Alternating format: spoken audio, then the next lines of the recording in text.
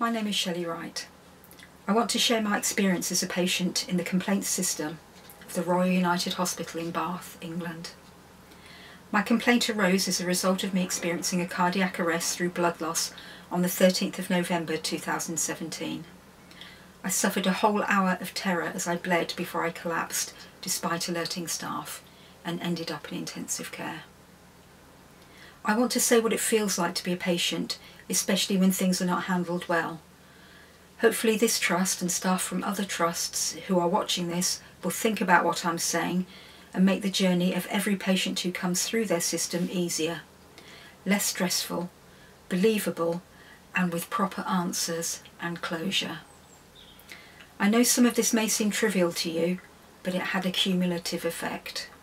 Have any of you thought about what happens to your patient after you feel you've finished with a complaint? Firstly, not everyone wants to sue you. Most patients just want honesty and closure. My complaint was, and still is, not about money, and everyone involved has known this from the start. I loathe the compensation culture. It achieves nothing. It was a huge effort for me to make the complaint, but I thought the incident was too serious to ignore, and I didn't want another patient to go through what I had endured, and I wanted other patients to be safe. Even before the meeting, I was deeply traumatised by the incident. From raising the complaint to the first meeting took 8 weeks. This was an eternity.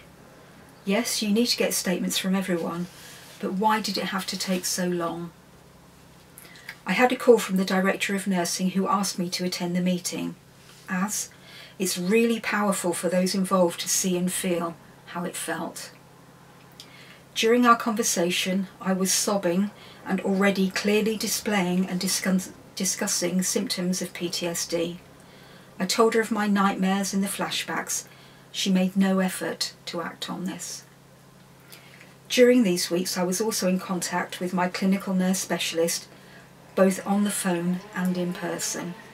Again, I was clearly displaying and discussing signs of PTSD, and she also did nothing. I had to endure a further 6 months of outpatient treatment, and no one thought to refer me for psychological care or to offer my transfer of care to another hospital, which would have been easy at the beginning. I understand that all of the staff involved were traumatised by the event and immediately had psychological care. Debriefings, meetings, colleague and management support. Why on earth did no one think that if staff were so traumatised by an event, the patient caught up in it would also be traumatised and need help? Why is there no system in place to care for the patient? Fortunately, just before the first meeting, I had an outpatient appointment, and they realised what was happening and immediately emailed the trust psychologist and got me an appointment with him. It was that easy. The key to good recovery from PTSD is early referral. In preparation for the first meeting, I spent a long time writing down questions that I needed answers to. When the day of the meeting arrived, it was hugely upsetting, even being in the hospital.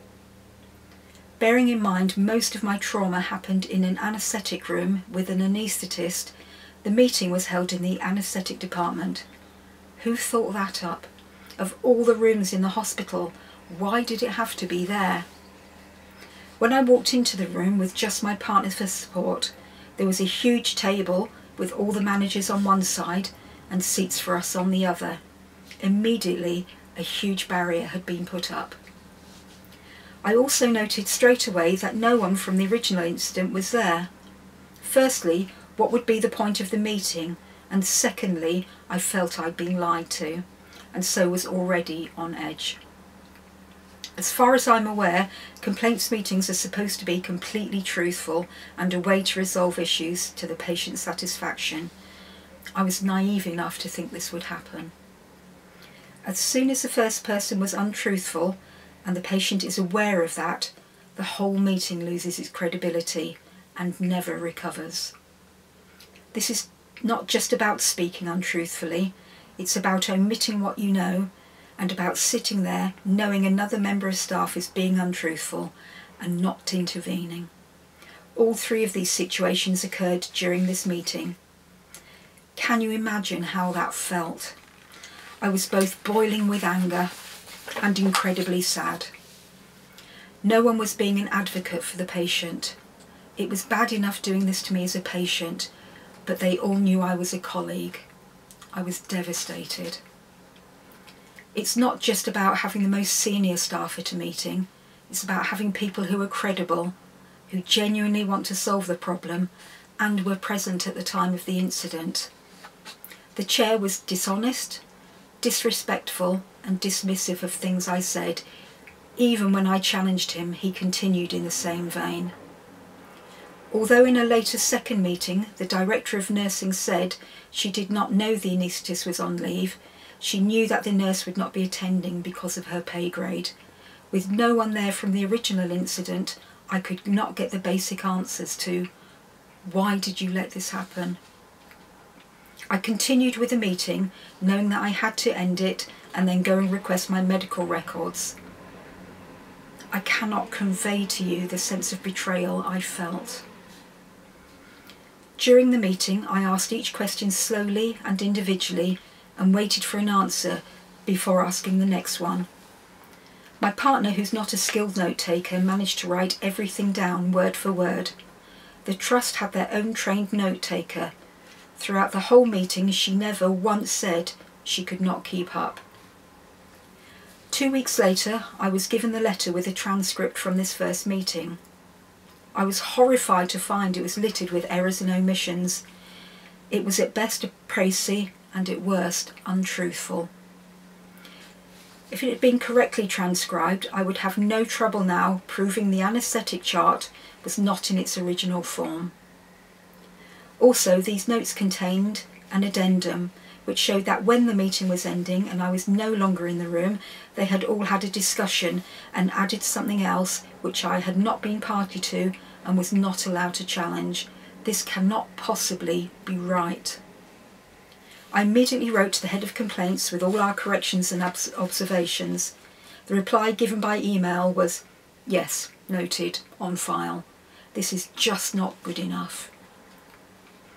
I then requested my medical notes, and despite being told by pals that I could have them by the end of the week, I still have the email saying this, it was 2 weeks before I was allowed to see them. It does not need to take this long. Medical records are there and should be available. There was no objection from my surgeon. All this did was add to my anger and now my growing suspicion. Throughout this whole time, I was still having to attend outpatient appointments in a place where I no longer felt safe and I trusted nobody. I tried getting some advocacy help through pals, but as I'm neither elderly nor disabled, I could not access this. On the day I finally got my records, both the head of complaints and head of medical records were present. I was horrified to find the anaesthetic chart was no longer in its original form. I immediately informed both, and to this day neither has acted on it. Also, all of my electronic records were missing. Do you not think they would have had the courtesy after 2 weeks of me waiting to make sure they had everything in order? As I was already deeply suspicious, this just added to it. It could have been a genuine mistake, and if I had been a patient with no knowledge of paperwork, there should have been, I would probably just have accepted what had been put in front of me. But actually I was, and am, a hugely experienced nurse now working in ED, but with theatre, surgical and surgical admissions experience, and I knew the electronic records would all have times on where I could prove what I was saying. Was it just an oversight that they were missing, or deliberate? I had to wait 48 hours to see these missing records. All of the electronic records were vital because they have times on. Times of when you enter and leave a department and times of blood transfusions, and if I had not had my nursing background, I probably would not have known this. This is incredibly destructive for someone who is already fragile from the event itself. All the time, these seemingly minor events were adding to my distrust and stress levels. All this time I had no support from the trust. I was just left completely alone. It was an incredibly lonely place to be. I was horrified to find in my notes that the nurse on the admissions ward had written nothing about the entire event, and the anaesthetist had also written nothing about the escalation, that I told her I was bleeding badly, and that the bloody pad had been discarded without being mentioned. The discharge letter to my GP written by my surgeon is untruthful and different to my discharge letter. If I had not requested my medical records, I would not have seen this or known about it. So now I had to request a second meeting in order to get answers raised by the first meeting, and I struggled to get it. Why? If a patient still has concerns, these should be addressed. In the end, I had to send a letter to the CEO and to my MP to ask for their help. This should not have been the case. The second meeting was held in the same place as the first and was this time recorded, as I had said I would not accept the same note taker. I feel all meetings should be recorded. It gives protection to everybody. If notes were properly transcribed, I would have no problems now proving what was said in the first meeting. When I brought the fact up to the first meeting's notes were not accurate, the Director of Nursing said they were just supposed to be an overview. They are not supposed to be an overview, they are supposed to be a true and accurate record. I have brought all the above points about my medical records within the second meeting, and to date, nothing has been done about them. Walls of silence are not helpful, and they breed suspicion. Don't you think when a patient has just completed a first meeting, then asks for medical records, and a second meeting, that someone would realise that issues had not been resolved? I know a lot of complaints just need a phone call or a letter of apology, but some are really serious and prolonged. Why is there no one within the hospital complaints system to act as liaison to assist a patient? All I got were emails telling me where and when meetings were going to be. Why can people only get support if they can afford a solicitor? Who can afford one? While staff involved have managers, unions, trust solicitors, the patient stands alone. I want all of you to know how lonely, isolated and powerless I felt. All I want is truthful answers, closure and things put in place by all departments to make sure this doesn't happen to another patient. Anyone could have intervened on my behalf, but everyone chose not to. Throughout this whole time, people involved either directly or indirectly and who know the answers have watched me deteriorate mentally and then drastically physically deteriorate without intervening. And this I do not understand. I was 95 kilos on my day of surgery, and a year later I was 54 kilograms and a tired, angry and miserable bag of bones. It does not help that my surgeon will tell me some of what happened in private, but he will not stand up and speak out. My understanding of why patients sue the NHS is firstly there was no proper apology, and secondly because there's a belief there is a cover-up. Although I did receive a managerial apology, no one from the original event has ever apologised, either in person or by letter. Is it surprising that the NHS so frequently gets sued? Do any of you think about what happens to your patients afterwards? What about follow-up? In the emergency department I worked in, all trauma patients are followed up, initially by us, and the families of people who have died in the department are also followed up by us to see if we can offer any support and also to give closure and answers. Why is there no support in this trust? Over a year later, I was still receiving psychological support and struggling to work in the NHS where my whole belief system has been destroyed. Does anybody in this trust believe they have done a good job? Why does anyone want to leave a patient in this state?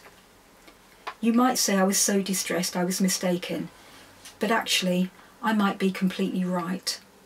I have asked people on the periphery, have I got this wrong at all? They just stare at me in silence. Still no closure, no transparency, no answers. Sometimes you just have to accept that staff just haven't had a good day. Everyone is human. It's better to admit this than to hide behind walls of silence.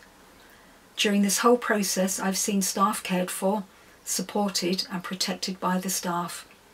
No one has shown any care, support, love, advocacy or compassion to the patient.